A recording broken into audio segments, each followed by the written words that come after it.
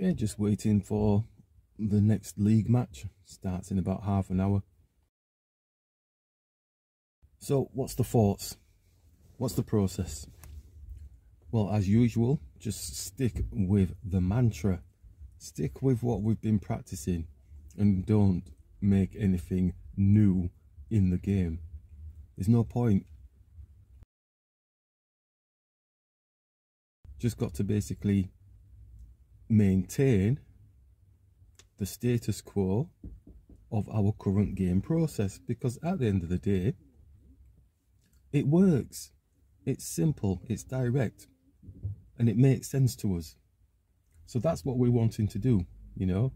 We want to be able to say to ourselves, we put the 100% in of what we have been learning. And if the opponent does something weird, reassess it, calculate it, utilize the skills that we've got within the answer process, and react accordingly. Not a fictitious type of, oh, we think the computer would probably do this, because at the end of the day, we don't play like a computer. So we don't then know the follow-on maneuvers after that. Reason why we're talking about that is because the last game, we pushed the pawn up because it looked good, it had a good rationale behind it, but it lost us tempo in developing our other pieces. And keeping things basic and simple and straightforward so that I can understand it, then at least I'm going to enjoy the game better than being on the back foot right from the very beginning of the game. First 3 moves are crucial. If we get past those first 3 moves and we're utilising the mantra, I think we should be okay.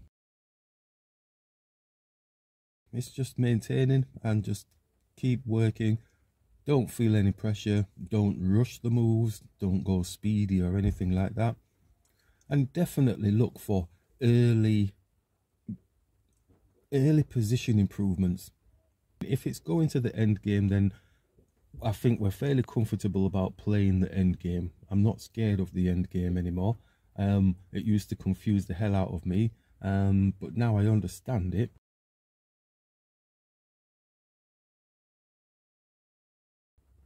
No devil finger. None of that. We're not having any of those things today. We want to come away from it thinking and believing that we have put our best into the game. No excuses or anything. I want to have rationales for what we've done and hopefully gained advantages. If it's a draw, it's a draw. But hopefully trying to push past the draw mentality and see if there's a potential for a better position for us. And if there isn't, not overpressing. But definitely don't want to under-impress in the opening. So that's all I've got to say for now. And fingers crossed, we come up trumps and we gain some type of advantage or a solid draw.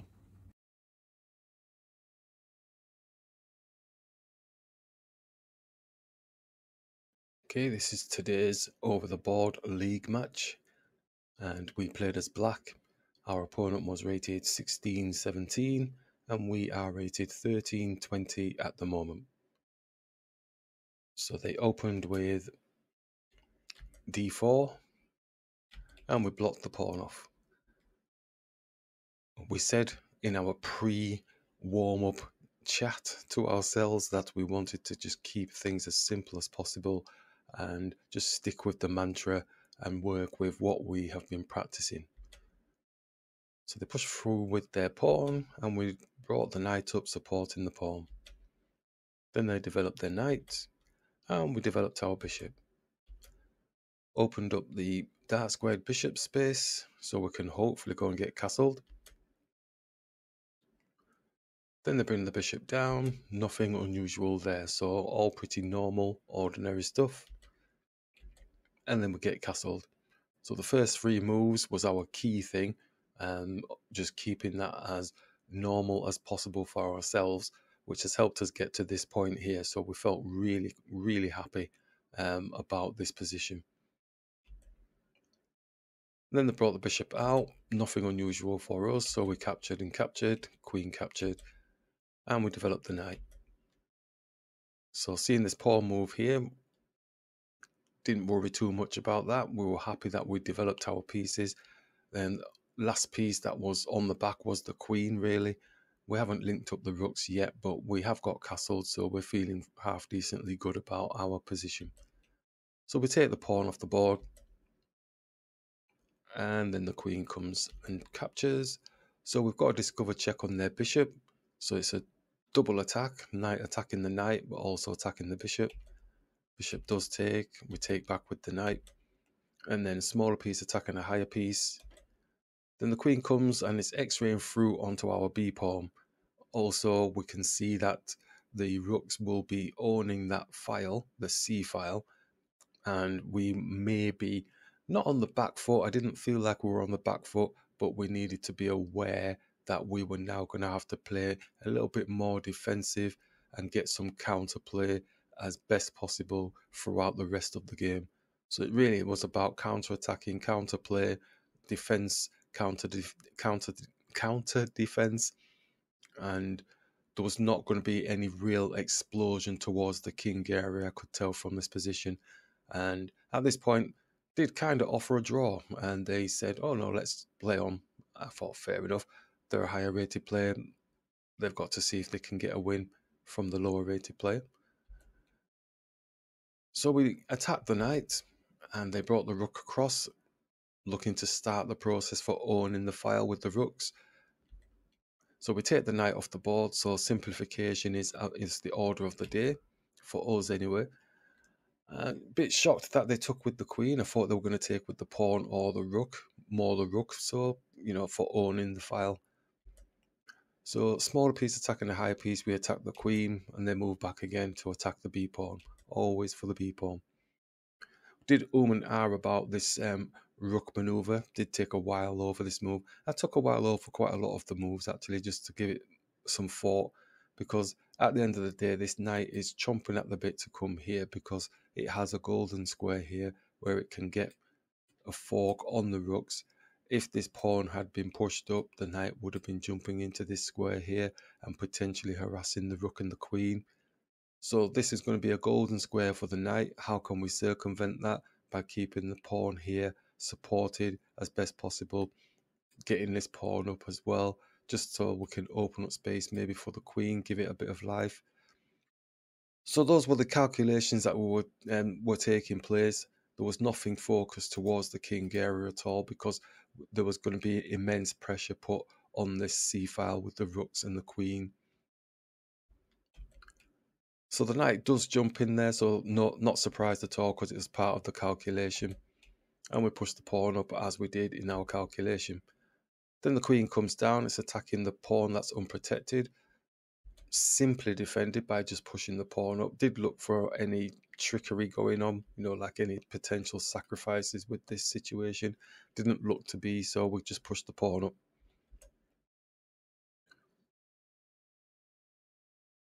So then the rook comes down, looking to solidify the ownership of the file with their rooks. But at this point, I'm looking for counterplay, as we mentioned. So attacking the queen, which is a higher piece, but realistically looking to attack the knight and the rook so we can get the knight off the board. If they're asleep, we'll take the rook, but they looked a bit switched on. So I think basically they'll just be taking the knight, and we can take the knight off the board with the queen. So the queen does move, and we bring the knight quickly. This was the quickest move I did in the match, I think, because it was just a matter of, let's get this off the board and let's see what about this ownership of this file with the rooks. So they do capture and capture. At this point, again, I did actually offer a draw, because it does look drawish to me, but human eyes and everything, I'm just like thinking, and they did stop for a moment. They did kind of do a half nod type thing, but let's play on. So we played on. So this must have been like the second hour.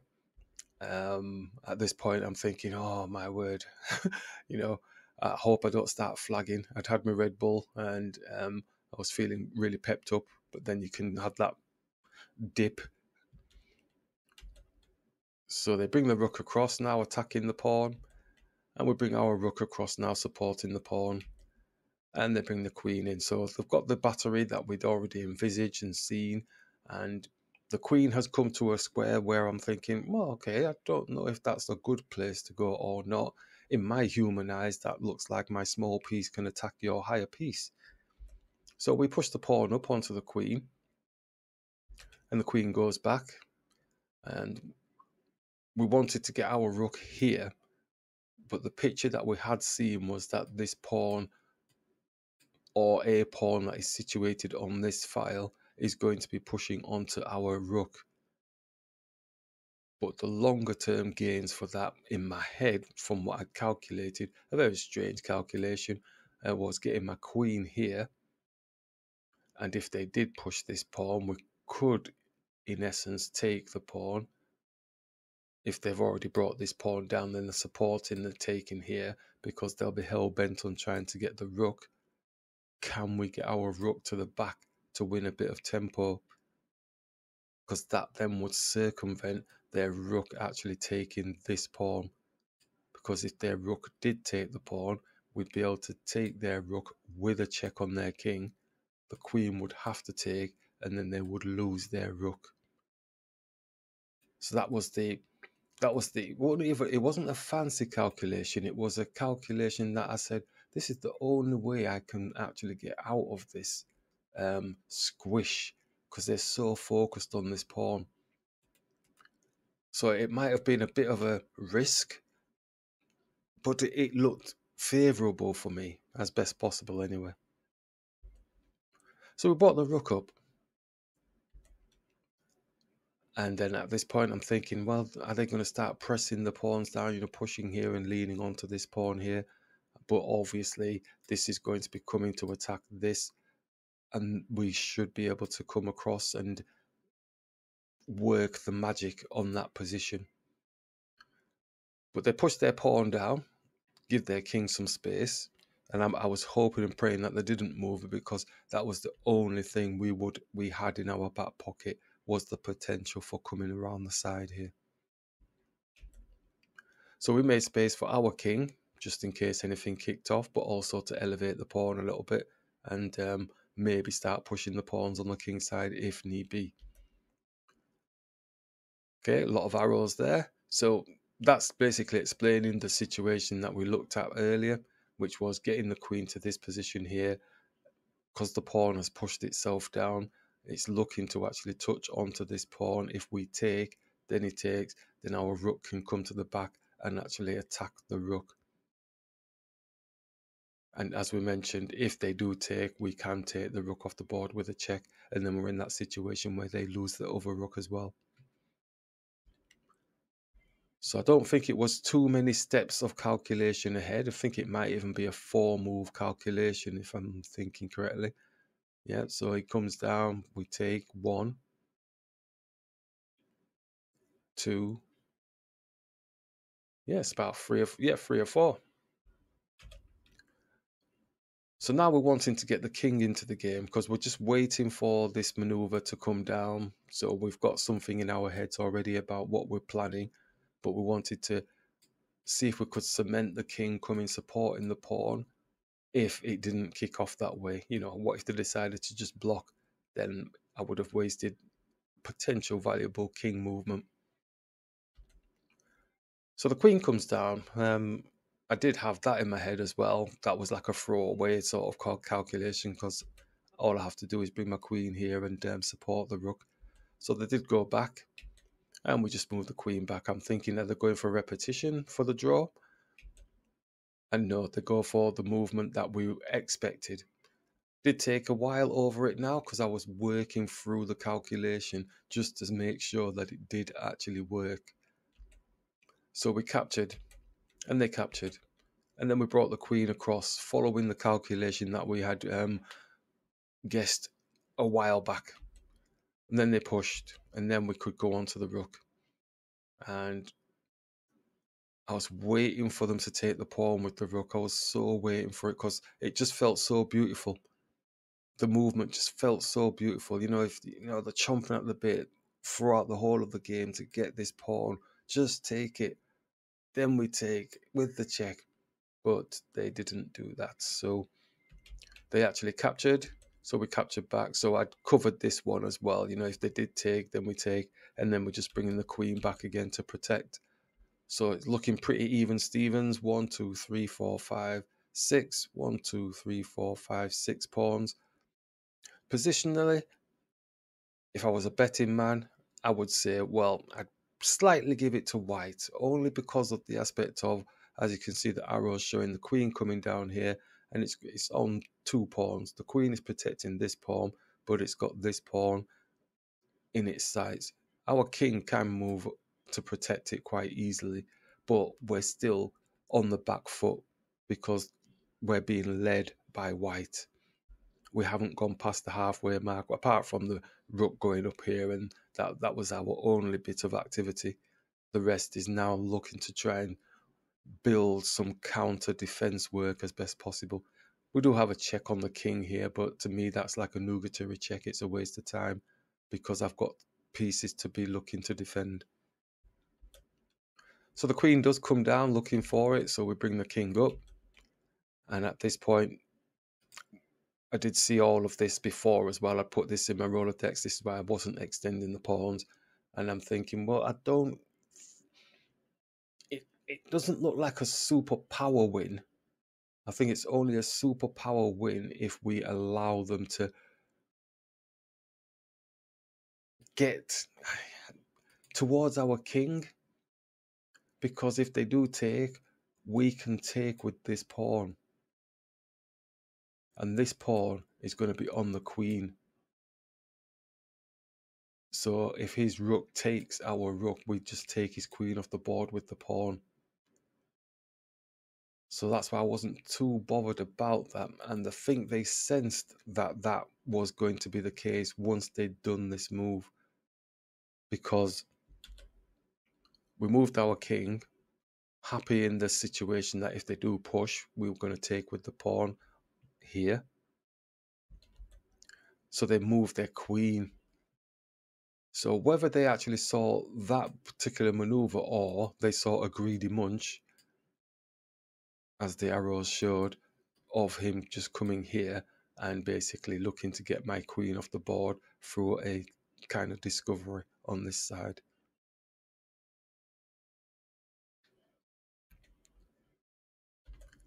So we keep moving the king across, well aware that the queen is potentially coming across and coming for the pawn, but our rook can go and defend whilst our king is supporting this pawn in the centre in front of the rook. So they do, so we bring the rook across. So in human eyes, when you're looking at this, it looks fairly drawish, doesn't it, to me? The opponent doesn't look like they can make any way in. There's no headway in at all.